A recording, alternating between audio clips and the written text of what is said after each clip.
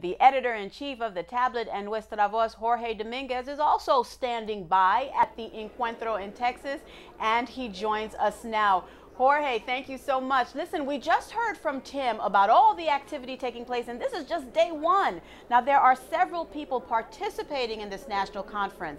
How are they chosen? Is there a selection process? Oh yes, I mean this process has been going on for 2 years. It started at the parish level, and at the parishes they elected the delegates to the Diocese Encuentro, and then the different dioceses elected delegates to the regional Encuentro, and the different regions of the country elected representative to this Encuentro, the National Encuentro. So yes, it has been a long process of selection. Now, Jorge, how is this year's encounter different from others held in the past, especially in terms of expectations? Well, Liz, it's what I call the numbers and the meaning. The numbers are staggering. I mean, 40% of Catholics in the United States are Hispanic. 50% are Hispanic if you consider the millennials. 60% if you consider people under 18 years old.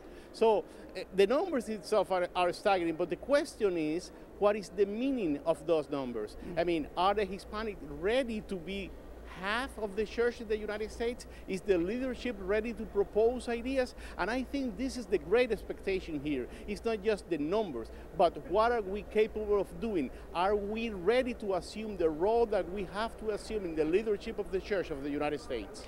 Jorge, have people actually shared with you what this meeting means to them? Yes, when you talk to people, the first thing is it is a celebration. You see the people in the line to get to their credentials. You see the people in the exhibits.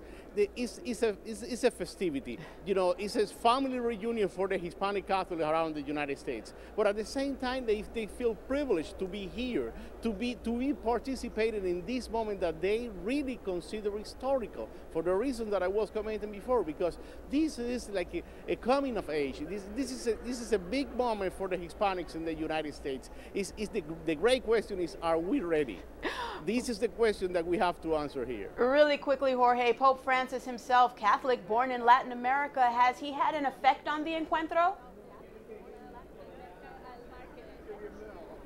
I think so, Liz. When Pope Francis came here, he talked about the hopes and the anguish of the Hispanics in the United States. But at the same time, Liz, he himself, his own presence here was a way to say, listen, hey, the Hispanic church, the Latin American church now elected the Pope in Rome. The Pope in Rome is from Latin America. So you are also called to do something like that in the United States. You are supposed to fill the role of some role in the leadership. You cannot be half of the church without being half of the leadership.